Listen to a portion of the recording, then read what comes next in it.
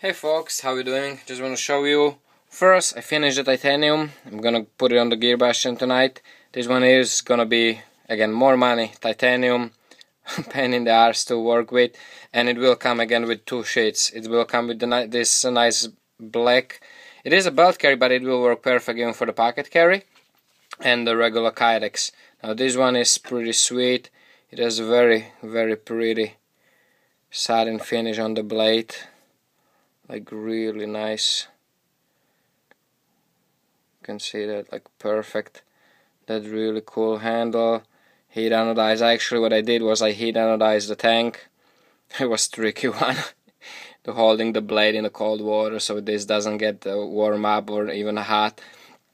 Holding it with the fingers, making sure that it's still cool. And with the torch flaming this part of the tank, it was kind of funny, but it worked out, just to change the color a little bit, so it goes kind of like blue, gold blue, but then it goes to the nice, really shiny, very pretty. And this one is sharp, just like all of them. What is it not gonna work now? This way.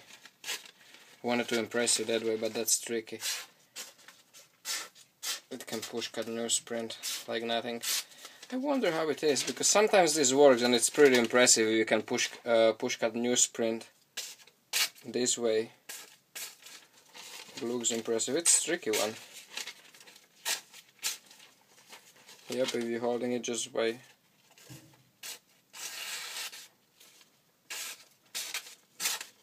that's a tricky one. Right. But this push cuts even, almost 90 degrees. It is sharp.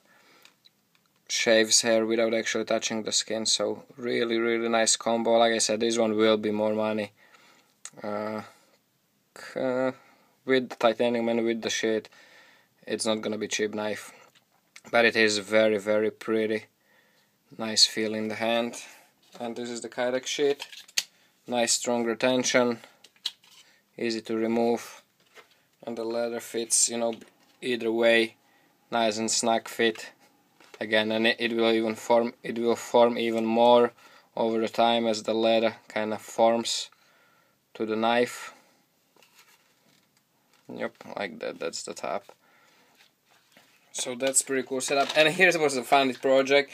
Brother Sebastian kind of dared me if I could come up with different sheet design for this awesome Persian from Brother Marshall, because it is a very tricky design. And Marshall has a great sheet, it works perfect, it works just the way the sheet's supposed to. It's a good retention. It's a little loose, but it has to be, because again, crazy, very intrigued shape, very complicated shape. And I said, yeah, why not? I want to see what I can do with this.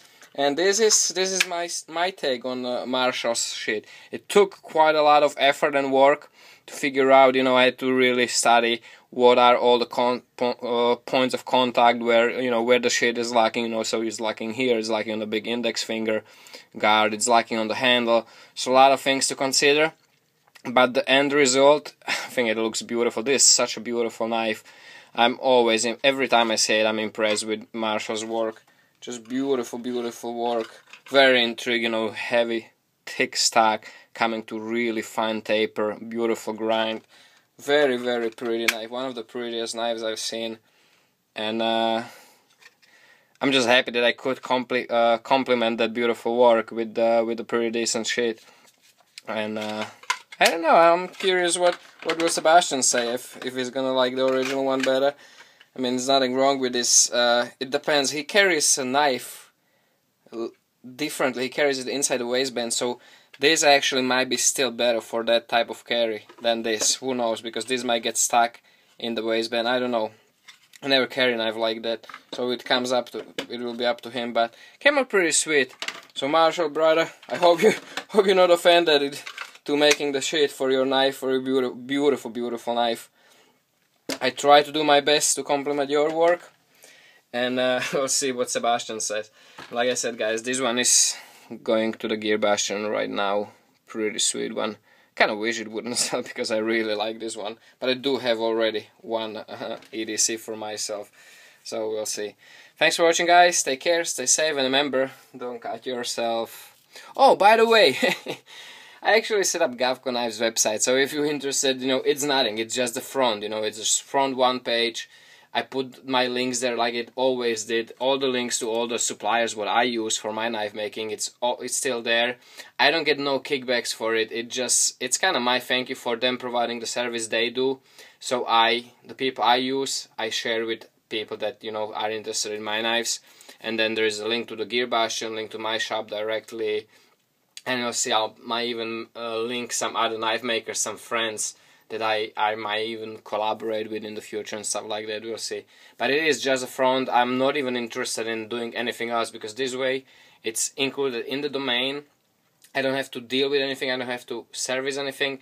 There are links to the store, online stores, the Gear Bastion, and there are links to the photo gallery in Picasa. So there's no hosting fees, nothing. It's really quick, really simple. I was able to do it. I'm just still working with Jeff and Kylie on improving that image, the main image, to making it a little bit better looking. So guys, thanks for watching. Take care, stay safe, and remember, don't cut yourself.